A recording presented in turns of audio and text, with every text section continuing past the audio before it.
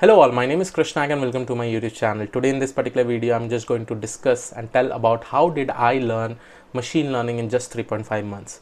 Okay, and now when I'm working as a data scientist, I feel that it is a very good achievement, and I'm going to say you some of the techniques that I followed. Two basic techniques that you need to follow, two basic practices that you need to follow is you need to have very good dedication, and the second one is you need to have a very good time management, so when I talk about dedications, guys, let it be like if you're trying to learn any technology just for 1 hour or 2 hours in a day, make sure that you're completely devoted into it and you're learning a lot of stuffs, and the second thing is time management. Why I'm saying time management is that please do not quit your job to learn a new technology. If you want to switch into a data science domain, make sure that whatever time, and again when I'm saying whatever time, that basically means suppose you are working in some companies, okay, and after the work gets over there and you come back home and you try to devote some time to machine learning separately, and make sure that you manage those time very nicely. From the past 2 years I have managed my time because of this time management, guys. I'll tell you that my career growth has been phenomenal. It has gone to a very good level now. And this is all because of time management. Before that it was worst. I used to not manage my time properly. I used to go to the office morning at 9 or 10 o'clock. I used to come back at night 10 o'clock. So I was not managing those time properly. It is very, very important you manage your time properly. So whenever you go to the office, right, you make sure that you plan your day a day ahead. You plan your day a day before itself. So usually that is also my practice. Just like tomorrow's planning, I'll do it tonight only, what I have to do, at what time I have to complete this particular work and all, so that I get time for other things also. I get time with my family, I get time for you all also by creating this YouTube videos and all. So I try to do this in and from past 2 years I'm doing it very regularly. I'm making sure that this time management things work well, and I've seen that the growth is phenomenal, learning rate is phenomenal, and my productivity is also increased. In office time, suppose I used to take around some 4 to 5 hours for a particular work. Now for the same work I usually take 1 or 2 hours. So when I start a work, I seriously sit on that particular stuff, I complete it, and then only I get up. Again, if that particular work is getting extended, definitely I'll take a break, but I do not get disturbed by anything right now. I just put my headphones in my ears. I focus on the work that I'm doing. I just start some music I'll be listening, and I do the complete work very clearly.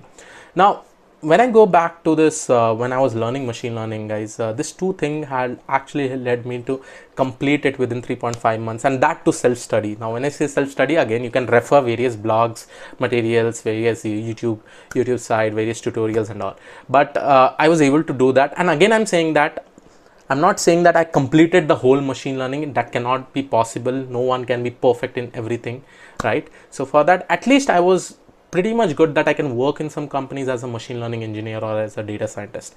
Again, I'm not including deep learning over here, because deep learning is a completely different thing. Again, for deep learning I took another 2 months to complete it, and again, same thing, two things, that is dedication, and the second one is time management. I did it much more efficiently and I was able to learn it.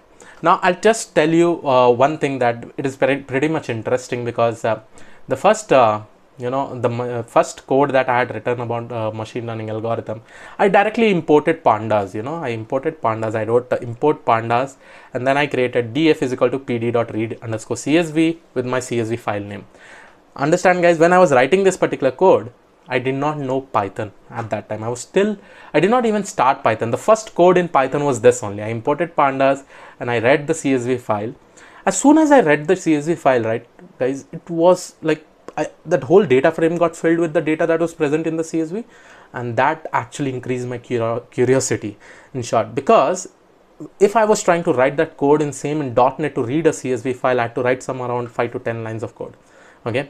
But with the help of Python and libraries like pandas, I was able to do just one line, and that triggered my interest. That triggered my interest.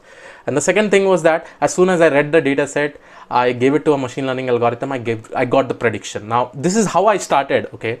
Again, I usually say reverse engineering, do reverse engineering. Now what does this reverse engineering do? Now, as soon as I implemented a machine learning algorithm, I got the output, right, with the help of that regression. That again, the another curiosity that it increased in me, right?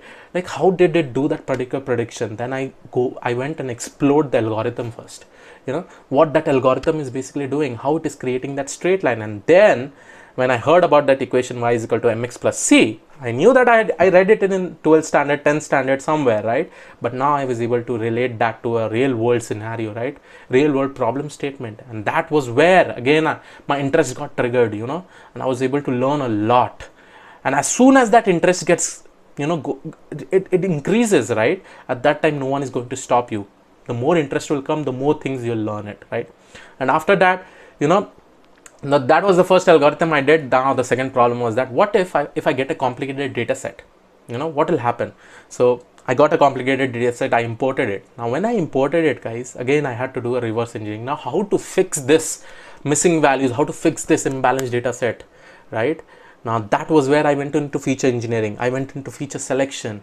And that is how you do the reverse engineering. Then I went to understand about pandas data frames in depth, you know, about numpy arrays in depth, because some or the other way, whenever I was doing feature engineering, I had to use pandas data frames, right, data series. So that is how I explored. I went back, it was just like, in short, you can just say top to down approach, you know. So in that particular way, I did the reverse engineering in short. And because of that, my concepts were getting stronger day by day. And you see that whenever I teach something, you've seen most of you have seen my YouTube videos, I make sure I tell you the same technique, because guys, those techniques are the better way to learn something very, very fast. You know, in a faster way you'll be able to learn it, and that is very, very important, you know. And you'll also be understanding the importance of that. And many of you are also afraid with maths and statistics. Don't worry about that. First of all, catch that particular algorithm which you want to learn. Automatically all the statistical concepts will come, all the mathematical equations will come. And I am definitely sure you may have read that in somewhere around 10th standard, 11th standard, 12th standard.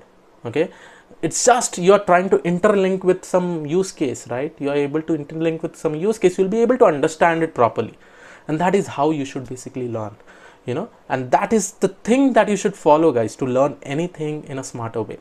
And that was the point that I followed, because that was the easiest way to learn something new.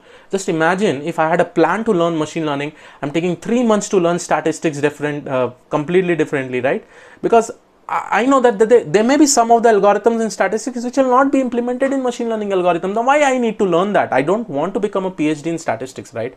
In short, I want you to become a machine learning engineer or a data scientist, right? So catch the algorithm. Which are the most famous algorithm? You know that they are linear regression, logistic regression, decision tree, random forest, XGBoost, you know, principal component analysis. Catch those algorithms, because those algorithms are the most widely used algorithms in today's most of the business scenario. Catch them, you know, and then try to understand the maths, try to understand the statistics. In feature engineering also, right? Statistical analysis I'll not do. Okay, let me just take a very good example. I usually solve Kaggle problems, guys. And I hope you have seen most of my Kaggle problems already put up in the playlist, right? Suppose, how do I start a machine learning Kaggle problem statement? You know that. So what I do is that I download the data set. Fine, I have the data set. Now first thing I'll do the feature engineering part. How do I handle the missing value? I'll apply only statistical analysis there. You know, whether I have to take the mean, mode, median, or should I take the end distribution and try to fix that particular problem. And once that is done, I handle the category feature, and that's it. Okay, I do not drop any feature because I don't require to do that at that time. Okay, then I go and apply some machine learning algorithm with some hyperparameter tuning. I get the output and I see how accurate the output is. Once I get the accuracy of that particular output, now if the accuracy is less, I have to try to increase it, right? Then I will go back, I'll reverse engineer it now, whether this feature is required, whether that feature is required. And that is the technique of competing in Kaggle competitions. If you have not, I already have competed in two Kaggle competitions, and my group was somewhere around 4 to 5 people. Again, alone also you can participate, because if you work in 4 to 5, at least you will be able to divide your work. Now in that, I was specifically doing that kind of work, and because of that, I have that particular experience saying you that I have to quickly do it, you know. So I have to make that particular time count. So usually whenever I'm solving any Kaggle competition, I usually tell you the time, like I have worked for 4 hours and I did all these things, you know. and that is how it is done. Now this is the thing that you should also follow, guys. You should make sure that whatever work you are doing, make sure that you are doing it in the most productive way.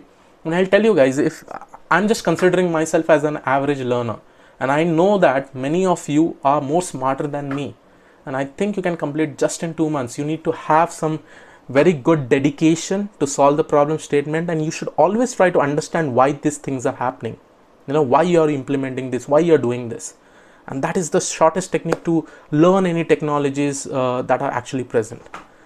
So I hope you understood this particular video. I hope I was able to motivate you guys.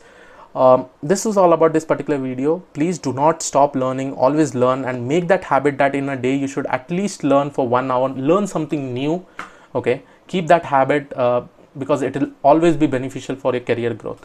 So this was all about this particular video. I hope you like this particular video. Please do subscribe the channel if you have not already subscribed. I'll see you all in the next video. Have a great day ahead. Thank you one and all.